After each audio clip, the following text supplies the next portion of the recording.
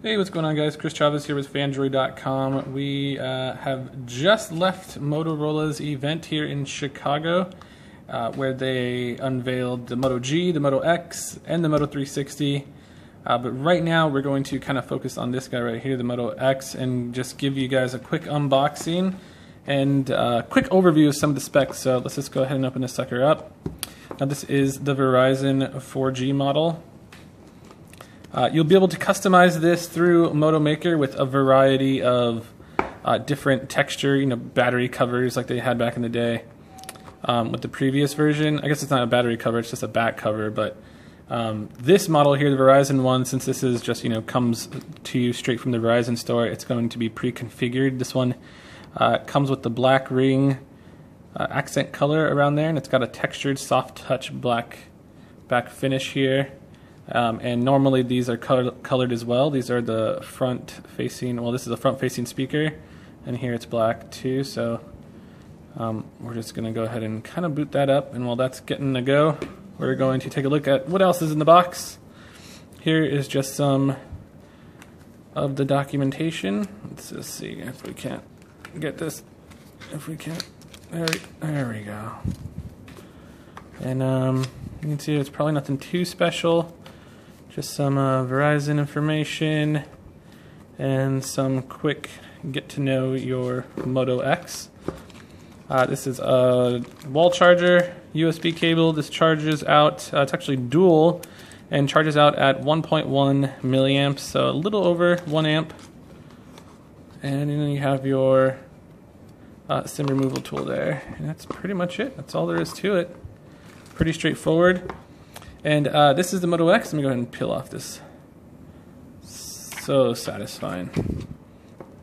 Now, this model, or I guess the new Moto X, as it's being called, has a 5.2-inch AMOLED display. It's full 1080p versus the 4.7-inch 720p of the previous model. It's pretty nice. You can see here. Bezels have been kept relatively small. True to fashion, this is how the previous Motorola Moto X was, and one of our favorite features. Going over some of the quick specs, I guess, there's a Qualcomm Snapdragon 801 processor inside, so not the 800 that was originally rumored, and that comes with a Adreno 330 GPU clocked at 578 megahertz. On the back, you have a 13 megapixel camera with dual LED flash, but they're around this little nifty, kind of strange, different, I guess it's just a ring around the camera there. But it's supposed to add for like a better, fuller light when you're taking pictures and whatnot. Overall, the phone is a little bit thinner than the previous model. This one only comes in at 3.8 millimeters at this very small little edge here. You can see along the sides. Previously, the previous Moto X was 5.7 at its smallest point, and then it got up to 10.4. This one's only 9.9 millimeters thin, so a little bit thinner. Overall, it's a little bit bigger and wider, of course. It's 72.4 millimeters wide, and it has a height of 140.8. I guess we just go, there's a couple more microphones on this model.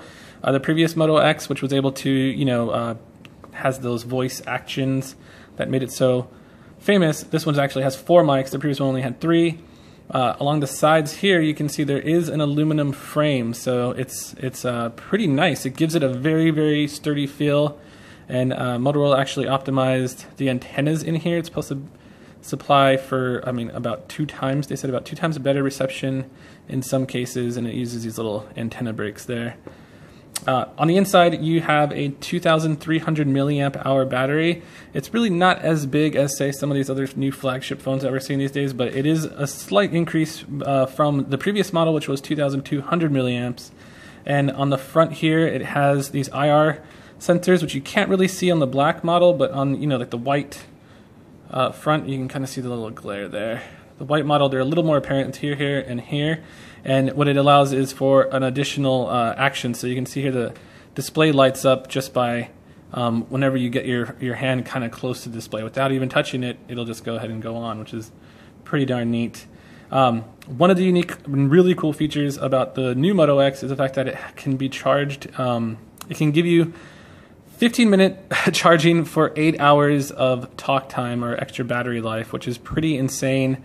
And that's utilizing this, I guess, turbocharger that they're going to be selling separately.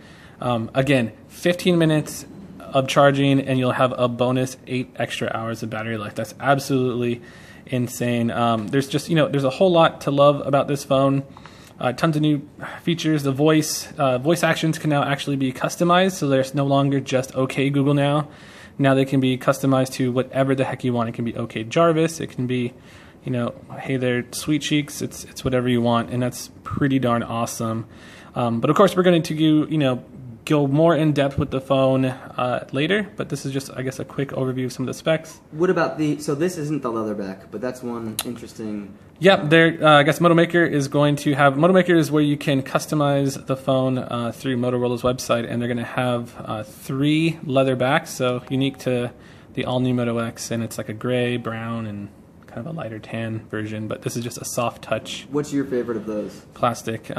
Favorite would probably be the leather, but it's going to, come in a variety of other colors as well, but I'm thinking like maybe the black leather, but I mean, this soft touch is actually pretty nice as well. I'm a little undecided. I'm hoping to come out with an aluminum version eventually, but I feel like the curves in it, the accentuated curve thinness and thickness, makes it feel really good in your hand. It like kind of curves with the palm of your hand a bit when you're holding it.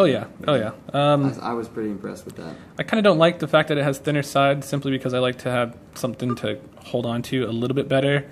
Also, it's not a stereo front-facing speakers like you've seen on the HTC One. This is actually just an earpiece speaker, and the back speaker has just been moved to the front here.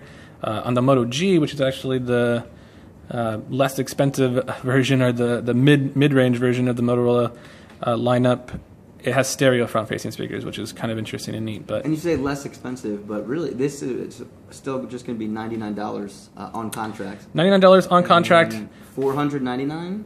$500 straight up, and Motorola also mentioned that there's going to be a unlocked bootloader version that's going to be offered up on Moto Maker. On Moto Maker, so it's not like a standard that you can choose whatever you want, most likely, with all the backs and stuff. So oh yeah, so you'll be able to customize it, unlock bootloader. So they've really listened to consumers this time around with this, and I feel like they've kind of addressed every kind of pain point that was people had with the original model. And also I actually really like the point there. How he was saying it centers on there, like if you just as like a nice reference point. Oh yeah, when you hold the phone, it's pretty nice because you can kind of just, I don't know, it gives you that nice little, it's like the small of a woman's back. Just put your finger there and rest it. Oh wow, feels great. Love it. But yeah, so that's just I guess a quick look at the all new Moto X. It's not the Moto X Plus 1 or Moto X2. It's just the new Moto X 2014. I guess you can call it. For more, don't forget to check out Phandroid.com, where we'll go more in depth in reviews and check out the camera and all these other features in later posts. So with that, I'm Chris Chavez. Thank you guys for watching. See you next time.